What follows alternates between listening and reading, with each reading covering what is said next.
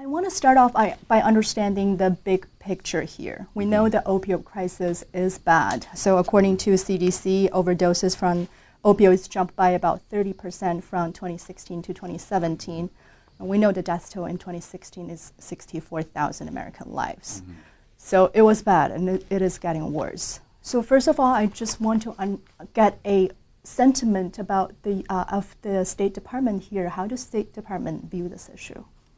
That's a good question, and we view this issue very personally, as a matter of fact. So, we throw around these statistics of 64,000 Americans, but these Americans are our neighbors, our family members, our brothers and sisters, and it's impacting just about every aspect of society.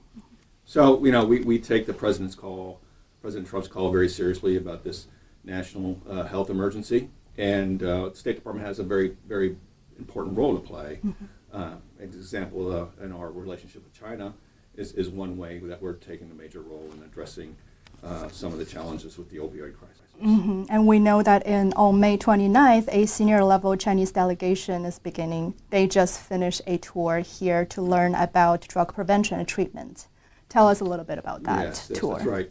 Well, we've been working with the China's National Narcotics Control Commission for several years now, and just it's a way of exchanging ideas on how to address drug issues on both our sides. So China has been very cooperative when it comes to working with our problem, and it is our problem when it comes to the fact that we have 64,000 Americans dying from drug overdoses. But unfortunately, a lot of those overdoses are because of opioids, and the vast majority of these opioid deaths are also a result of this fentanyl being added. And this fentanyl is predominantly coming from China. Some of it is coming from Mexico and other places, but the majority is coming from China. So our cooperation with them is very important. You talk about fentanyl, and we know this is a drug that's 100 times more potent than heroin, and its analogs is even more potent. Someone told me fentanyl is actually a smuggler's dream. It's compact, it's of high value, it's terrific for smugglers, and it's so bad for law enforcement. So how do you see this drug, and how does the potency of this drug change the whole game? Yeah, it's truly a game changer, and we've been sharing that concern at the global level. It's a smuggler's dream because it can be produced in just such a small amount. As you know, just a few grains is enough to get a significant high or kill someone. So if you can imagine if a kilogram of this fentanyl can produce 1 million pills, think about the profit there. So help me understand here. We know the profit with fentanyl is extremely high. For example, if you buy a kilo of pure fentanyl from China for like $4,000, $5,000, you turn it into a tablet, it's 30 million. It's going to be a lot of money.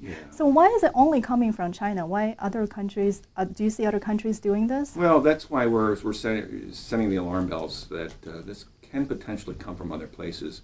Unfortunately, fentanyl, just like methamphetamines, it doesn't take a significant background in chemistry to actually produce this in someone's basin.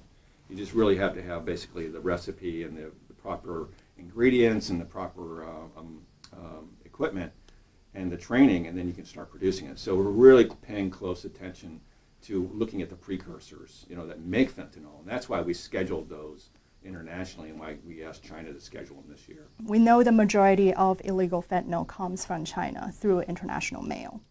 From your interaction with, your Chinese counterpart, how do you feel like is China any special in treating the international drug chain compared to other countries? Well, I think they take their responsibilities as an international partner seriously, and to their credit, they have been working very closely with us, admitting that this is our this is our problem, but they also have a responsibility to get better control of the illicit production and distribution if it's coming from them. And so we were really delighted to see that they have been scheduling them, the fentanyl and the various classes that can be produced. So I take that you think they're very sincere in cooperation. Yeah, I think so.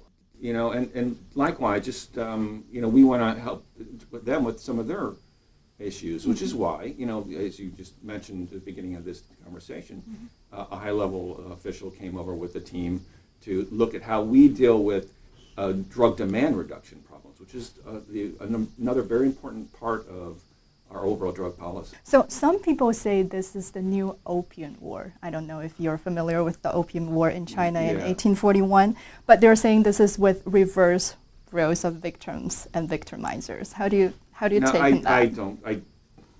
I disagree with that statement because I think to imply that there's no evidence to imply that the government is behind this. These are criminals, and we want to go after criminals both our countries, and so we're treating this as a transnational crime issue versus some sort of national strategy. As a result of U.S.-China cooperation, I'm quoting some statistics here. China has established domestic restriction on the production and sales of 143 substances, including a number of fentanyl-related compounds. Do you feel like China is doing enough? That was a very big step for us, and like I alluded to earlier, we see signs that when they do schedule things, then we see the criminals. Can't tell you how, but we can see that the criminals do change and alter their approach. They look at different ways to create another fentanyl-like substance, and so that's why we were asking them to kind of just. There's a way if you can schedule these things as a class. In other words, if it has a fentanyl-like effect, then it's dangerous and illegal.